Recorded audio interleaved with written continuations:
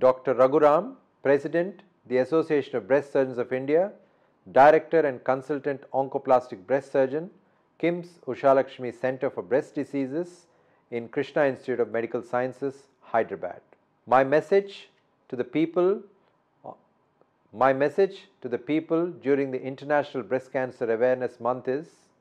as we cannot prevent breast cancer, there are only two ways to fight this disease. Firstly, women of all ages need to be breast aware, and any changes that they notice in the breast, they must bring it to the notice of their specialist. Secondly, women 40 and over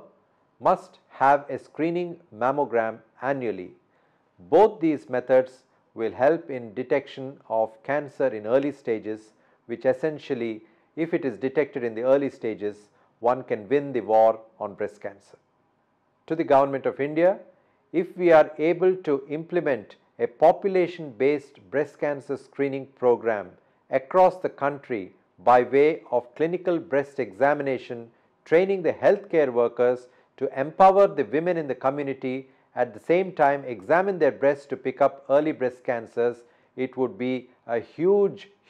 step forward in early detection of breast cancer in our country. It is important to develop public-private partnerships between the state governments and foundations to be able to implement this population-based breast cancer screening program and also incorporate it as part of the National Cancer Control Program in this country.